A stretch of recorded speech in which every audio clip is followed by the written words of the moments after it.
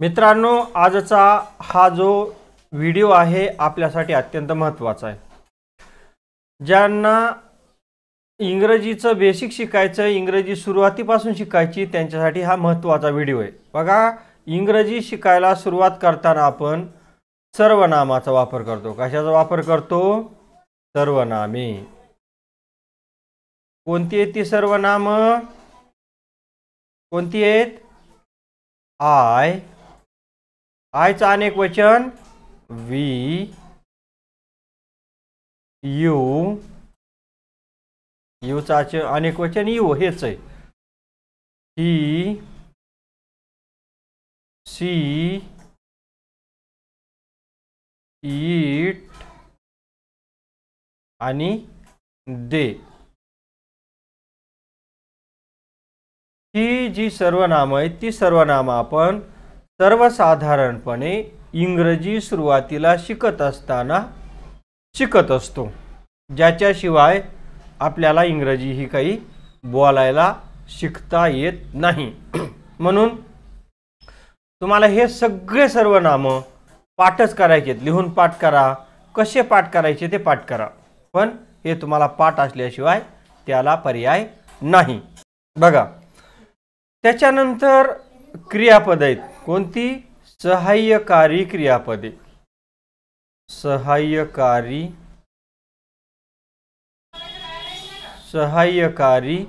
क्रियापदे.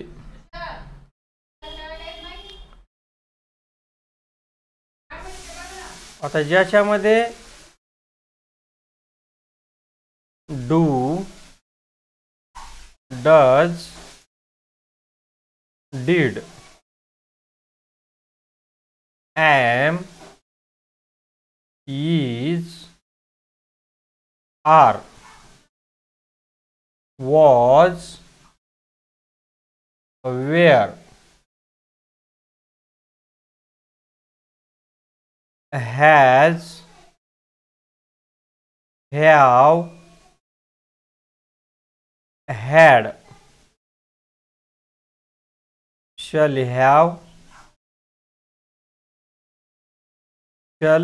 have, will have,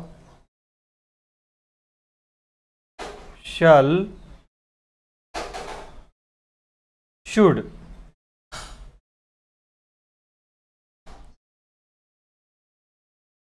Will, would, can, could, may, might, must, ought to,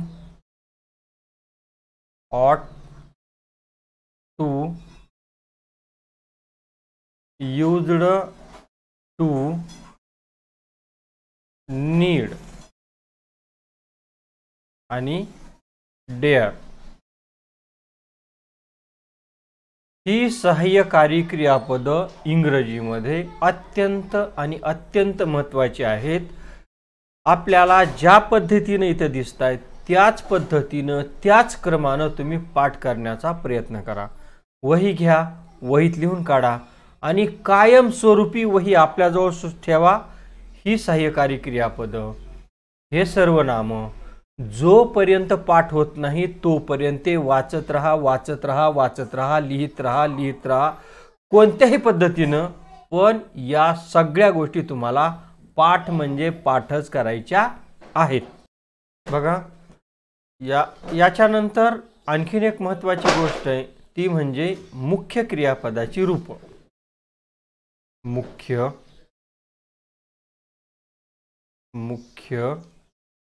क्रियापदाची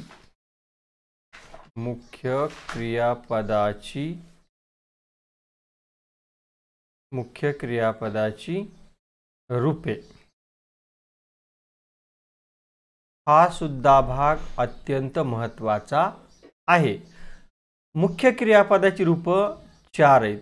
किती आहेत मुख्य क्रियापदाची रूप? 4.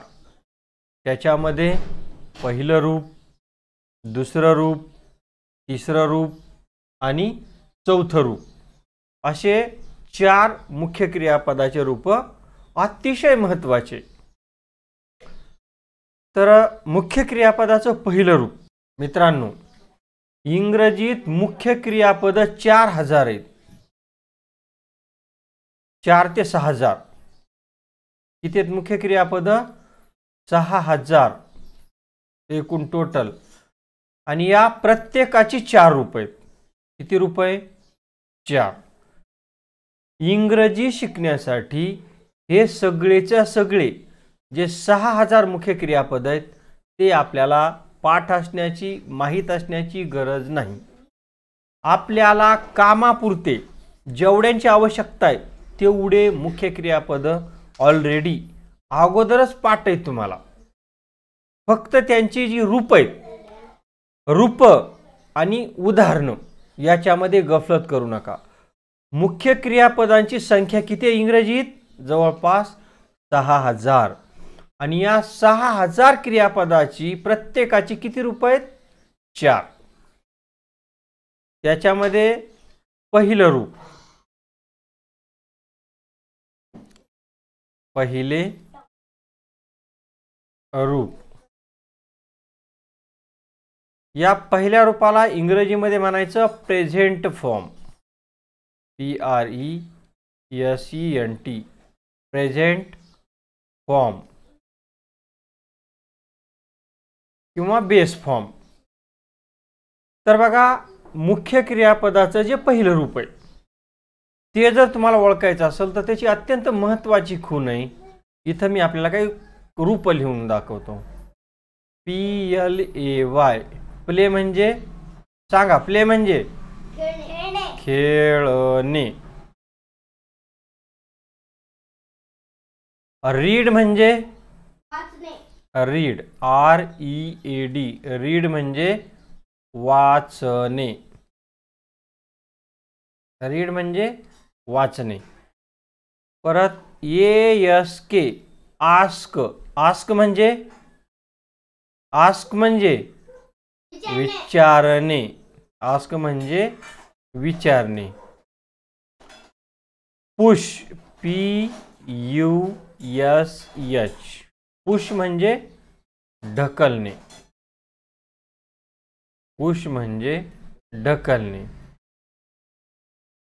ऑर्डर ORDER ऑर्डर म्हणजे आदेश देणे. ऑर्डर म्हणजे काय? आदेश देणे. आदेश देणे. GO गो म्हणजे जाणे. गो म्हणजे जाणे. बघा मित्रांनो, आपण इथं मुख्य क्रियापदाची पहिली रूप लिहिलेली आहे. प्ले म्हणजे खेळणे. प्ले म्हणजे खेळणे. बघायच्या शेवटी काय आलंय? ने. रीड म्हणजे वाचणे. इथं आलंय ने. आस्क म्हणजे विचारणे. पुश म्हणजे ढकलणे. ऑर्डर म्हणजे आदेश देणे. गो म्हणजे जाणे.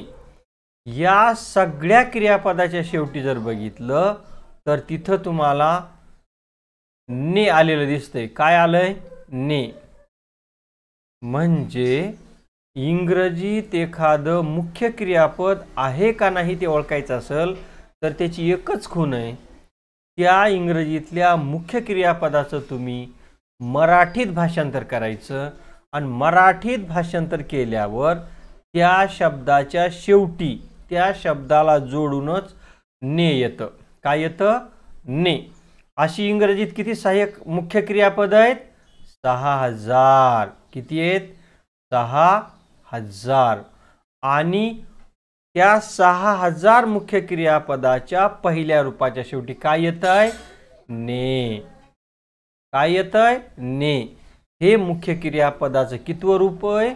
पहिलं. कितवं रूप आहे? पहिलं. अत्यंत महत्त्वाचा भाग आहे. काळजीपूर्वक पुन्हा पुन्हा हा व्हिडिओ ऐका. ज्या गोष्टी तुम्हाला लक्षात राहणार नाहीत त्या लिहून काढा. पण मी जे आपल्याला सांगतोय ते सगळंच्या सगळं लक्षात तुम्हाला ठेवायचं आहे. आता त्याच्यानंतर आपण मुख्य क्रियापदाचं दुसरं रूप बघू. मुख्य क्रियापदाचं दुसरं रूप. मुख्य क्रियापदाचे दुसरे रूप. मुख्य क्रियापदाचे दुसरे रूप. मुख्य क्रियापदाच्या दुसऱ्या रूपाला म्हणतात पास्ट फॉर्म. Past form.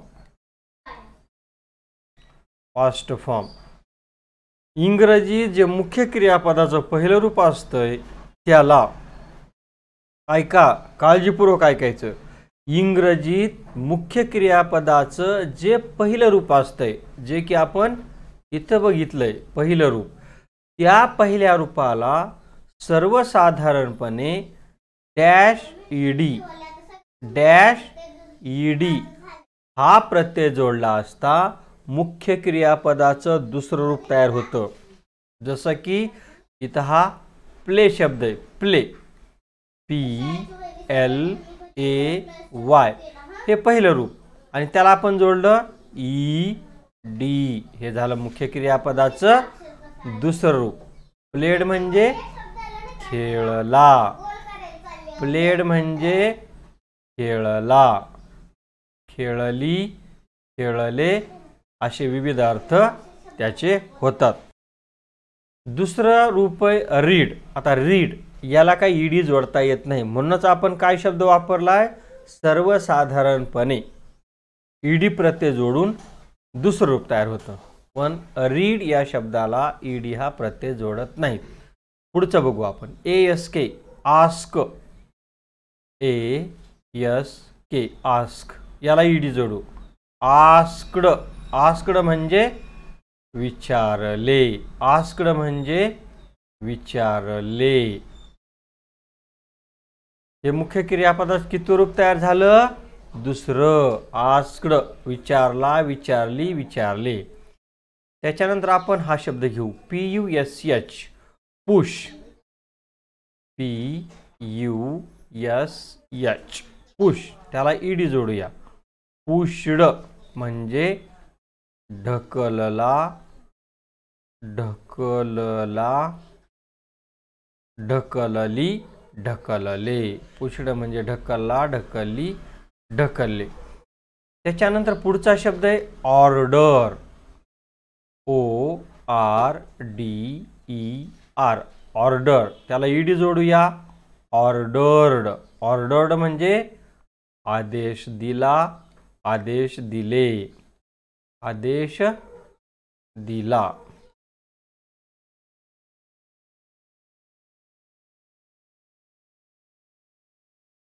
आदेश दिला. आता इथं गो हा शब्द आहे, याला सुद्धा ईडी न जोडता दुसरं रूप तयार होत नाही. आणखीन कोणता शब्द आहे, रीड. त्याचा आपण नंतरच्या भागामध्ये अभ्यास करूया की त्याचं दुसरं रूप कसं तयार होतंय ते. बघा आता आपण इथं बघितलं, प्लेड म्हणजे खेळला, आस्क्ड म्हणजे विचारले, पुश्ड म्हणजे ढकलला, ऑर्डर्ड म्हणजे आदेश दिला, आदेश दिले. आता बघा इथं इंग्रजीतलं जे दुसरं रूप आहे त्याचं जर मराठीत भाषांतर केलं तर शेवटी काय येतंय, ल. म्हणजे ल, ला, ली, ले, लो असं काही पण ल येतंय. म्हणजे इंग्रजीतल्या दुसऱ्या रूपाचं जर मराठीत भाषांतर केलं तर त्याच्या शेवटी एकदा ल येतं. हे तुम्हाला इथं आवर्जून लक्षात ठेवायचं आहे. कधीही विचारलं तरी तुम्हाला कळालं पाहिजे, मुख्य क्रियापदाचं जे दुसरं रूप आहे त्याचं जर मराठीत भाषांतर केलं तर एकदा ल हे मराठीत भाषांतर केलेल्या शब्दाच्या शेवटी येतं. पुढचा मुद्दा आहे मुख्य क्रियापदाचे तिसरे रूप. मुख्य क्रियापदाचे तिसरे रूप. मुख्य क्रियापदाचे तिसरे रूप.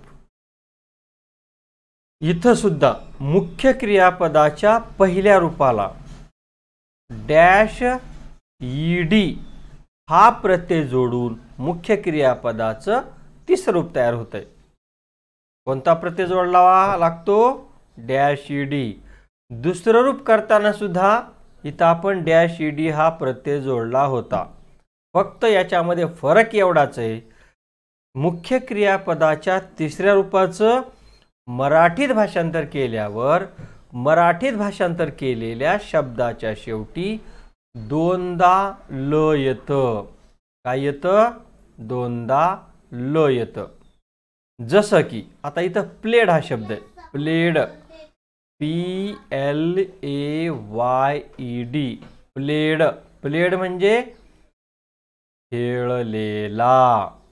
खेळलेला. खेळलेला.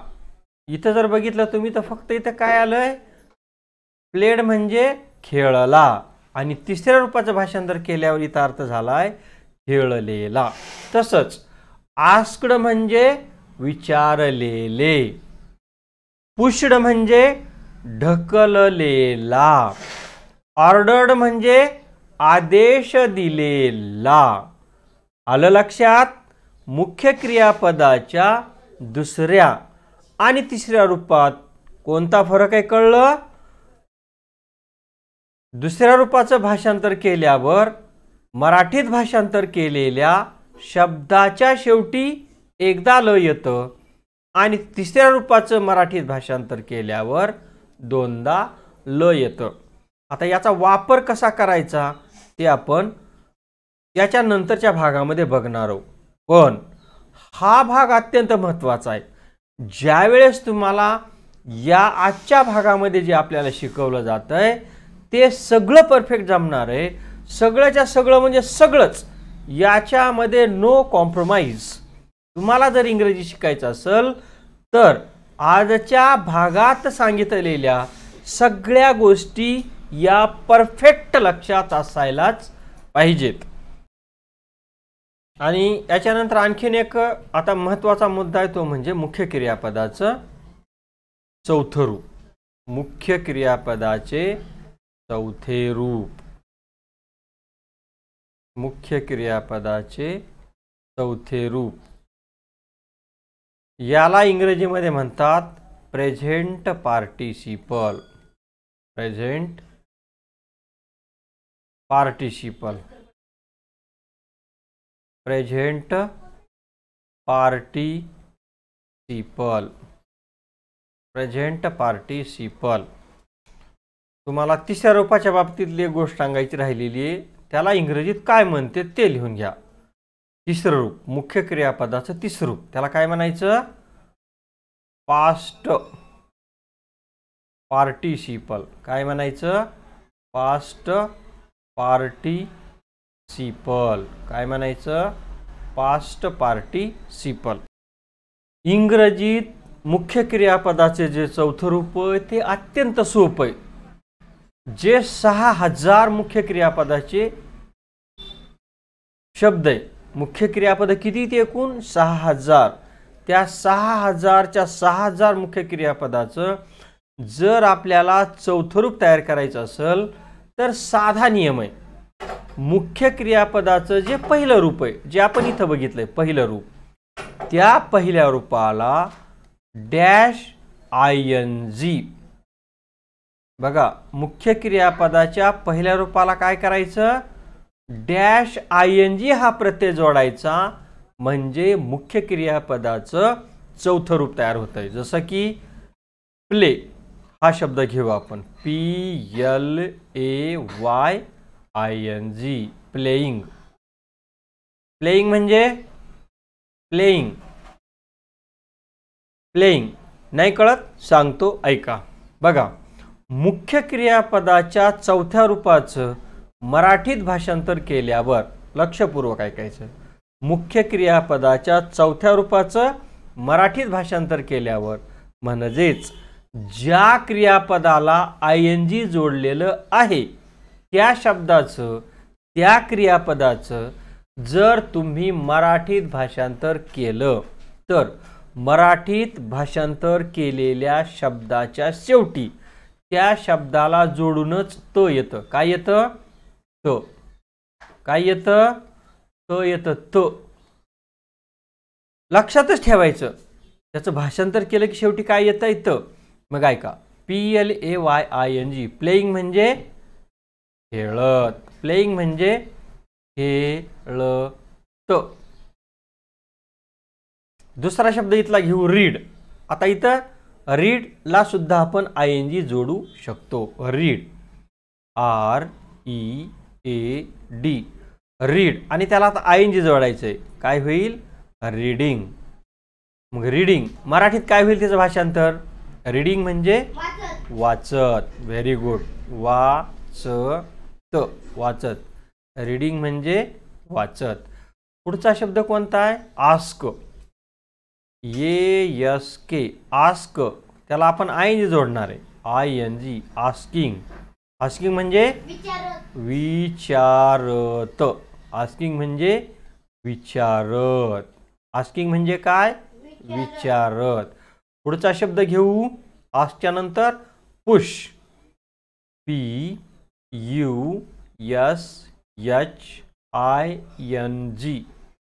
पुश. आणि त्याला ING जोडलं, पुशिंग. पुशिंग म्हणजे ढकलत. ढकलत. ढकलत. पुशिंग म्हणजे ढकलत. पुढचा शब्द आहे ऑर्डर्ड. त्या ऑर्डर. ऑर्डर. ORDER आणि त्याला ING ऑर्डरिंग. ऑर्डरिंग म्हणजे आदेश देत. आदेश देत. मला वाटतं आता तुमच्या लक्षात आलं असेल, मुख्य क्रियापदाच्या चौथ्या रूपाचं जर तुम्ही मराठीत भाषांतर केलं तर मराठीत भाषांतर केलेल्या शब्दाच्या शेवटी काय येतं? काय येतं? बघा ना इथं. प्लेइंग म्हणजे खेळत. आस्किंग म्हणजे आस्किंग म्हणजे विचारत. रीडिंग म्हणजे वाचत. पुशिंग म्हणजे ढकलत. ऑर्डरिंग म्हणजे आदेश देत. काय आलंय शेवटी? त. काय आलंय शेवटी? त. पक्क लक्षात ठेवायचं. बघा, याचे आणखीनही उपयोग आहेत चौथ्या रूपाचे, पण आपली सुरुवात आहे म्हणून आपल्याला इथं फक्त एवढाच नियम लक्षात ठेवायचा आहे की मुख्य क्रियापदाच्या चौथ्या रूपाचं म्हणजेच ING जोडलेल्या शब्दाचं मराठीत भाषांतर केल्यावर मराठीत भाषांतर केलेल्या शब्दाच्या शेवटी त येतं. काय येतं? त. काय येतं? त. मित्रहो, हे लेक्चर आपल्यासाठी अत्यंत महत्त्वाचे. आज सांगितलेल्या सगळ्याच्या सगळ्या गोष्टी तुम्हाला ह्या व्हिडिओच्या माध्यमातून पुन्हा पुन्हा ऐकायच्या आहे, वहीत लिहून काढायच्या आहे. या गोष्टी तुम्हाला पाठच असायला पाहिजेत. जगात कुठेही जा, तुम्हाला जर इंग्रजी बोलायला शिकायची असेल तर या गोष्टी माहीत असल्याशिवाय इंग्रजी तुम्ही बोलू शकणार नाही. आता याच्यानंतर आणखीन एक महत्त्वाचा भाग आहे, तो आपण लगेच बघणार आहे. मित्रांनो, आतापर्यंत सांगितलेल्या सगळ्या गोष्टी तुम्हाला पाठ झाल्या आहेत असं गृहीत धरून आता पुढचा भाग आपण शिकतोय. आपण काय बघितलं? आपण बघितले सर्वनाम. आयचा अनेक वचन वी. यूचा अनेक वचन यू. लिहून घ्या. ही, सी, इट आणि ही, सी, इट ह्या प्रत्येकाचं अनेक वचन एकच आहे, ते म्हणजे THEY दे. आणि आपण एखादं नाव घेऊ, राम, पीपल, PEOPLE. आपल्याला आठवतंय बघा, आपण काल अगोदरच्या भागामध्ये am, is, are, was, were, has, have, had,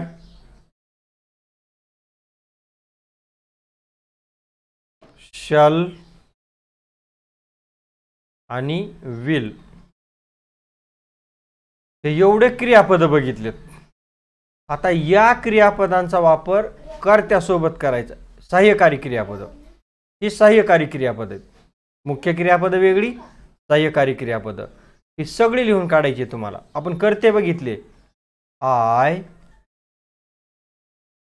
2 we, 3 you, 4 you, 5 he, 6 C, 7 it, 8 दे, 9 राम आणि 10 पीपल. मित्रांनो, अतिशय महत्त्वाचा भाग आहे. सगळं लिहून काढायचं वहीत, पुन्हा पुन्हा लिहून काढायचंय, पुन्हा पुन्हा गिरवायचंय, पुन्हा पुन्हा म्हणायचंय, पुन्हा पुन्हा ऐकायचंय. बघा, आय सोबत आपण अगोदर हे 3 बघणार आहोत, त्याच्यानंतर हे 2, त्याच्यानंतर हे 3 आणि त्याच्यानंतर हे 2. हे असे गट का केलेत? त्यांचे काळानुसार गट केलेले, काळानुसार.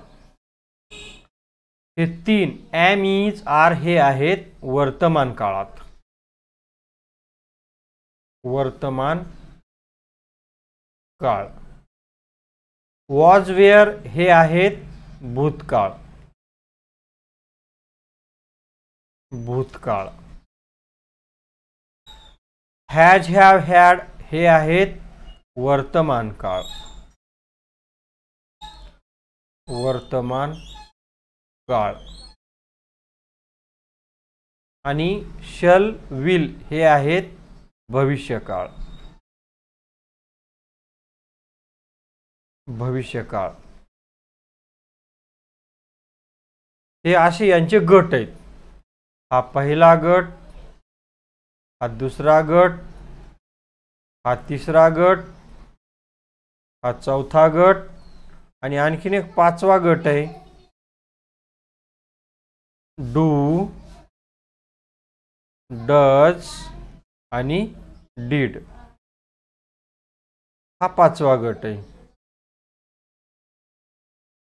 याच्यामध्ये डू आणि डज हे 2 आहेत, ते वर्तमान काळ आहे. वर्तमान काळ. सगळं लिहून घ्यायचे तुम्ही. आणि हा जो डीड आहे तो आहे भूतकाळ.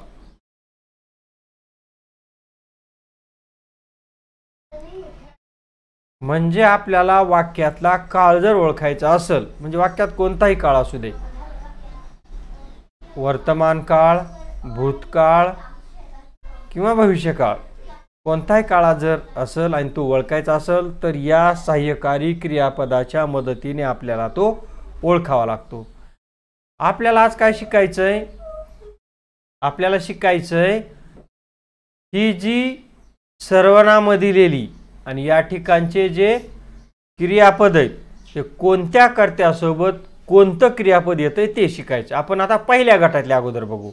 M, is, R. आय सोबत काय वापरायचं? एम. वी सोबत काय वापरायचं? या तिन्ही पैकी एम, इज, आर पैकी सांगा आर. तिसरं यू. यू सोबत काय वापरायचं? आर. एम, इज, आर पैकी एकवचन असो अनेक वचन असो, यू सोबत आरच वापरतात. ही सोबत काय घ्यायचं? या एम, इज, आर पैकी is, he is, she is आणि इट इज. दे सोबत काय येईल? ARE R. राम सोबत इज आणि पीपल सोबत आर. मित्रांनो, आपल्या लक्षात आलेलं असन एकवचनी कर्त्यासोबत एकवचनी सहाय्यकारी क्रियापद वापरतात आणि अनेकवचनी कर्त्यासोबत अनेकवचनी सहाय्यकारी क्रियापद वापरतात. बघा, तुम्हाला काय करायचे आता वहीमध्ये I am dash dash, we R dash dash, you R dash dash, you R dash dash, he is dash dash, she is dash dash, it is dash dash, they are dash dash, Ram is dash dash आणि people R dash dash. असा वहीमध्ये पुन्हा पुन्हा पुन्हा पुन्हा सराव करायचा आहे. कारण इथून पुढं याचाच अभ्यास आपल्याला करायचा आहे आणि आपल्याला जर हे आलं नाही तर पुढचं मग परत हे शिकावं लागेल. त्याच्यामुळं आत्ता हा व्हिडिओ पुन्हा पुन्हा ऐका, वहीत लिहून काढा, पुन्हा पुन्हा लिहून काढा, पुन्हा पुन्हा व्हिडिओ ऐका, पण या सांगितलेल्या गोष्टी शिकूनच घ्या. आता पहिल्या गटातले झाले. आता दुसऱ्या गटातले वॉच हे एकवचनी आहे आणि वेअर अनेकवचनी. तर बघा, आय सोबत वॉज येईल का वेअर? I was. वी सोबत वेअर, कारण वी अनेकवचनी आहे, we were. You wear, you wear. He was, she was, it was. दे अनेकवचन आहे म्हणून wear, they were. Ram was, people wear. हे पुन्हा पुन्हा पुन्हा पुन्हा सराव करायचंय आणि लिहून काढायचंय. I was dash dash, we were dash dash, you were dash dash, you were dash dash, he was dash dash, she was dash dash, it was dash dash, they were dash dash, Ram was dash dash, people wear dash dash. हे पुन्हा पुन्हा पुन्हा पुन्हा लिहून काढा. परत परत सांगायची वेळ आली पाहिजे नाही. आता त्याच्यानंतर आपण हा जो तिसरा गट आहे त्यापैकी कोणतं क्रियापद वापरायचं ते बघू. Has, have. इथे सांगताना गडबड झालेली आहे. हे हॅड हे भूतकाळी आहे. हॅड भूतकाळी, हॅड भूतकाळ, हॅड भूतकाळ. करेक्शन करून घ्या. आता आपण इथं बघणार हॅज आणि हॅव हे जे वर्तमान काळी शब्द आहेत त्यांचा वापर कोणासोबत काय करायचे ते आपण बघू. चला, आय ह्या दोन्ही पैकीच आपण कोणता विचार करतोय? हॅज आणि हॅव. कोणता? हॅज आणि हॅव. हॅज हे एकवचनी आहे आणि हॅव अनेकवचनी. दोन्हींचा अर्थ आहे असा आहे. मग कशासोबत काय घ्यायचं? I have dash dash, we have dash dash, you have dash dash, you have dash dash, he has dash dash, she has dash dash, it has dash dash, they have dash dash, Ram has dash dash, people have dash dash.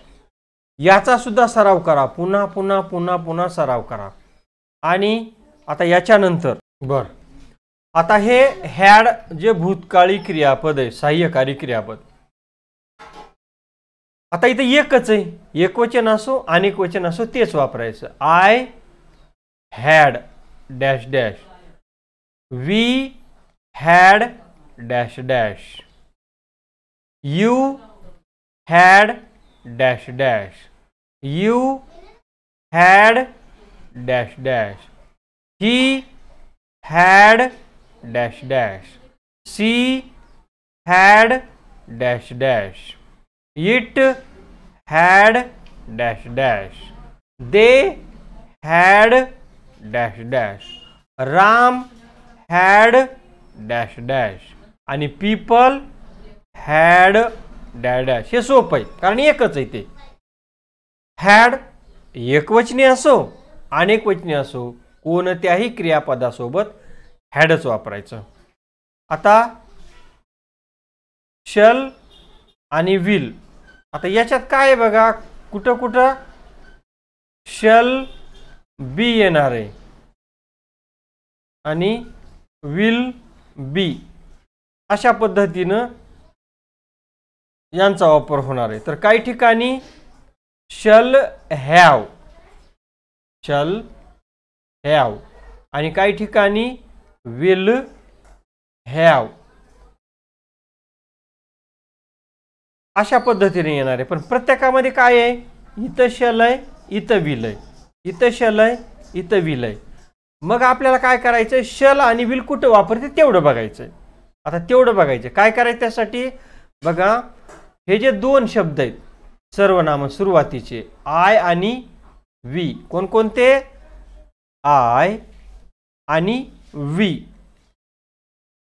हे जे दोन करते म्हणून जेव्हा सर्वनाम वापरतात तेव्हा त्याच्यासोबत काय वापरतात, शल. काय वापरतात, शल. मग ते शल बी असल, विल बी असल, शल हॅव असल किंवा विल हॅव असल. आय आणि वी जर याच्या सोबत आलं, वाक्यात आलं कुठं, तर त्याच्यासोबत तुम्ही काय वापरणार, शल. ते शल बी असल, विल बी असल, शल हॅव असल किंवा विल हॅव असल. कळालं. आणि आय आणि वी हे दोन करते सोडून इतर ठिकाणी विल हाच शब्द वापरावा. तो विल बी असल किंवा विल हॅव असल. आलं लक्षात. हा अत्यंत महत्वाचा नियम आपल्यासाठी आहे. कळालं. बघा, हा जो भाग आहे तो तुम्हाला लिहून लिहून लिहून सराव करावा लागणार आहे, करावाच लागणार आहे. डू डज डीड हे आपण नंतर बघू, याचा वापर कसा होतो ते. कसा सराव करणार, I M I M I am असं 10 वेळा 15 वेळा प्रत्येक लिहायचं. आय एम वी आर 10 वेळा 15 वेळा 20 वेळा. आय एम लिहिलं, I was we where you wear. पुन्हा त्याच्यानंतर I have we have I had we had. असा तुम्हाला पुन्हा पुन्हा पुन्हा सराव करायचा आहे. सरावाला पर्याय नाही. लक्षात ठेवण्यासाठी तुम्हाला लिहून लिहून लिहून सराव करावा लागणार आहे. आणि एकदा का तुमच्या या गोष्टी परफेक्ट झाल्या की मग तुम्हाला पुढचा भाग कळायला 0 मिनिटाचा सुद्धा वेळ लागणार नाही. पण या सांगितलेल्या गोष्टी अत्यंत अत्यंत महत्त्वाच्या आहे. याच्यापेक्षा महत्त्वाचं इंग्रजी दुसरं आहेच नाही काही. हे तुम्हाला लिहून लिहून वाचून वाचून व्हिडिओ ऐकून ऐकून हे लक्षात पक्क बसवावंच लागणार आहे. हा व्हिडिओ अत्यंत महत्त्वाचा आहे. पूर्ण व्हिडिओ हा जो अर्धा तास किंवा 40 मिनिटाचा जो व्हिडिओ आहे हा अत्यंत आणि अत्यंत महत्त्वाचा आहे. एवढं जर तुम्हाला आलं तर इंग्रजी बोलायला शिकणं हे तुमच्यासाठी डाव्या हाताचा खेळ आहे. अट एकच आहे, या व्हिडिओमध्ये ज्या ज्या गोष्टी सांगितलेल्या आहेत त्या सगळ्या गोष्टी तुम्हाला परफेक्ट म्हणजे परफेक्ट आल्याच पाहिजेत. काही करा, लिहून काढा, व्हिडिओ पुन्हा पुन्हा ऐका, वाचून काढा, पण या सगळ्या गोष्टी डोक्यामध्ये फिट्ट बसल्या पाहिजेत. सध्या तुम्ही या शब्दांच्या अर्थाच्या फंदात पडूच नका. अर्थ या ठिकाणी काहीच मॅटर करत नाही. फक्त कोणत्या कर्त्यासोबत, कोणत्या सर्वनामासोबत कोणतं सहाय्यकारी क्रियापद घ्यायचं हे फक्त तुम्हाला या ठिकाणी आलं पाहिजे. बघा, या गोष्टी कोणत्या? सर्वनाम, सहाय्यकारी क्रियापद आणि मुख्य क्रियापदाची रूप. हे जोपर्यंत तुम्ही इंग्रजी शिकणार आहात तोपर्यंत या सगळ्या गोष्टी पुन्हा पुन्हा पुन्हा पुन्हा येणार आहेत. त्याच्यामुळं याच्यामध्ये तुम्हाला तडजोड करताच येणार नाही. या सगळ्याच्या सगळ्या गोष्टी तुम्हाला शिकाव्या लागणार आहेत, पाठ कराव्या लागणार आहेत, म्हणजे लागणार आहेतच. जर या गोष्टी पाठ करायच्या नसतील, तुम्हाला जर मेहनत घ्यायची नसेल तर इंग्रजी शिकण्याच्या फंदात पडूच नका. बघा, इथून शल पासून डेअर पर्यंत जी सहाय्यकारी क्रियापद आहेत याच्या बाबतीत एकवचन अनेकवचन असा कुठलाच नियम नाही. यांचा वापर कोणत्याही कर्त्यासोबत, कर्ता एकवचनी असो अनेकवचनी असो, हा वापर करता येतो.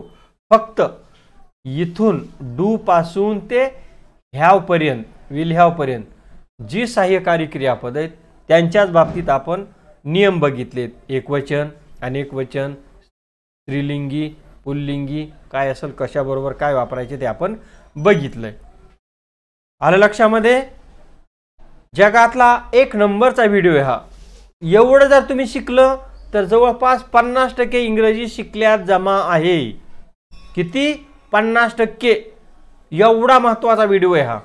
याला हलक्यात घेऊ नका. कुठेही जा, आत्ता नाही शिकले तर भविष्यात तुम्हाला जेव्हा शिकण्याची गरज वाटेल तेव्हा इथून सुरुवात करावी लागणार आहे. म्हणून या सगळ्या गोष्टी व्हिडिओ पुन्हा पुन्हा ऐकायचा आहे. व्हिडिओ काही जास्त मोठा नाही, 40 मिनिटाचा व्हिडिओ आहे, पण अत्यंत महत्त्वाचा आहे. ओके, आता याच्यानंतर आपण महत्त्वाच्या गोष्टी बघणार आहोत. कळालं? जर काही कळालं नसलं तर कमेंट करा, विचारा. आपल्या शंकाचं निरसन करण्यासाठी नवीन व्हिडिओ तयार केला जाईल. धन्यवाद.